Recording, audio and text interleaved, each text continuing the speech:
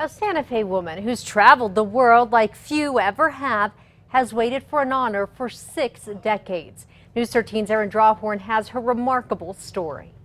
Helen Schreider doesn't look her age. Well, I don't feel it either. At 89, Helen is an author, accomplished artist, and adventurer. We traveled the world many times. Helen's travel companion, her husband and love, Frank. A wonderful guy, but constantly amazed me. In 1954, the Schreiders traveled the unfinished Pan-American Highway from Alaska to Tierra del Fuego, 2.5 years and no easy task, so they used an amphibious truck in coastal waters. It turned out that that was the beginning of our profession. That feat earned Frank membership in the exclusive Explorers Club, an honor reserved for the likes of Teddy Roosevelt. Women were not allowed to be members. It was definitely an all-boys club kind of thing.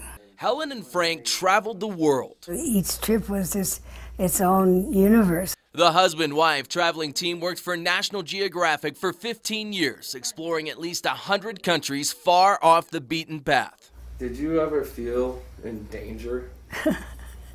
I'm afraid yes. The answer is definitely a big yes. From peril on the sea. We once were caught in a real bad storm. And pirates off Panama. I guess they thought we were a good target. To feet from being at death's door in Indonesia. They said, you know, they still take heads and yours would do just as well as anybody's. Their journeys documented in 3 books. And after all of their destinations, Helen still couldn't join the Explorers Club back then. Well, I never ever thought it would happen.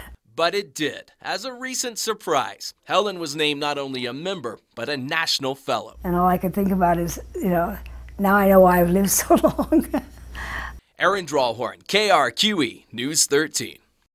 Helen's husband Frank died on their boat in Greece in 1994. A documentary is being made about her life.